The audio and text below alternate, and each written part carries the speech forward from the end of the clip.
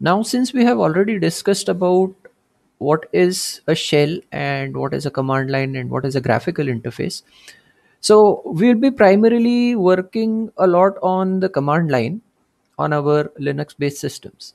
Fine. So before we can jump into starting working with the command line, we need to understand what the command line shows us when you open a command prompt or terminal over here. So dependent upon your Linux distribution, you could be running a GNOME terminal or simple terminal console or something. You can look for that particular thing from your graphical interface. In Ubuntu and your Ubuntu variants, usually the Control Alt T opens this particular terminal.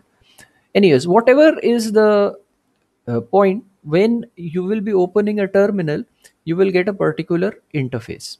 So we will be using our command prompt from the graphical interface itself. There is a possibility to start your command prompt by pressing Ctrl Alt F1, though I'm not going to do it right now because it will close this particular graphical interface. So usually pressing Ctrl Alt F1, F2, F3 will give you a complete command line. The graphical interface will not be displayed, and you can come back to the graphical interface by pressing Ctrl Alt F6 or F7. You can test it out and then you can work upon it. If you are working on a virtual machine, that may not work, but you can try it out. Okay. Now, once we have opened the command prompt, this is where we can give our command. But apart from giving the command, you are going to see something like this on your screen. This is our prompt. Okay. And it gives us a certain kind of information. So there is a breakup of this prompt and what exact information it is providing us. Let us discuss about that before we can use it. So when you open a command prompt, you might see something like this. It has some text part, then it has a at symbol, and then it has some another part, colon, tilde, and a dollar symbol. These kind of things you are going to see. Now there can be variations in this, but generally this is what you are going to see. So what exactly is the breakup of this? So the first part which you see is usually the user's login ID or user's login ID name. So in this case, the login ID is OSC. Then after the at symbol is the name of the host on which you are logged in. See, from the command line, we can either be working on our local machine or we could be working on a remote machine. So this is a very important aspect which tells us on which machine we are logged in. Sometimes you will be switching to different users when you are using the command line.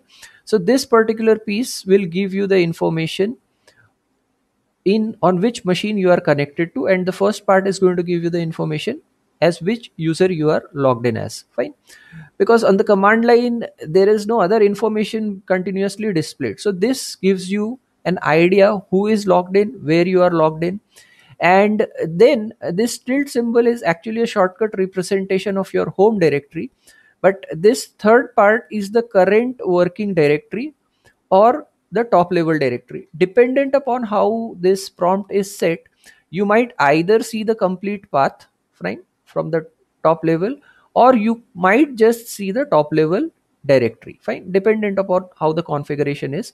So generally we say this is the top level directory or complete path will be displayed, and the final dollar symbol or this symbol is an indication who is logged in. So in Linux or Unix systems we have two type of users. One is a generic user and another is your root user. Fine.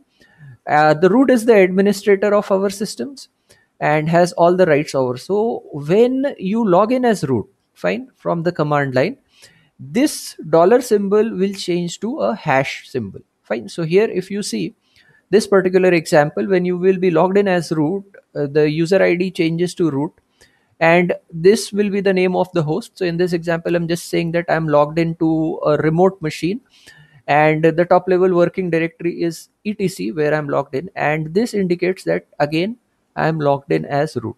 Now whatever is the design of your prompt, this indicator should always be there or will always be there, fine, indicating generic user or root user. It is very important to keep an eye on this, because if it is a hash, you have to run your commands very, very carefully. Fine. So here there are some examples. The first one we have discussed.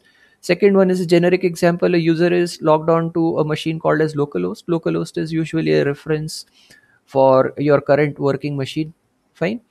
And then again the tilde and dollar symbol. Then this is what we discussed. Root user is logged in as a on a remote machine, and is current working directory is etc, and this is the description for that. And there is a last one where the user yogi is logged into a machine or server called as foo.net, and its current working directory is where. Fine.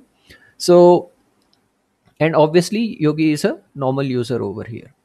So keep this in mind. This is the breakup of your prompt which you are going to see, and the information which it gives. Important thing is to keep an eye on whether it's a dollar symbol or whether it's a hash symbol, and that could be really helpful while you are working on the command line.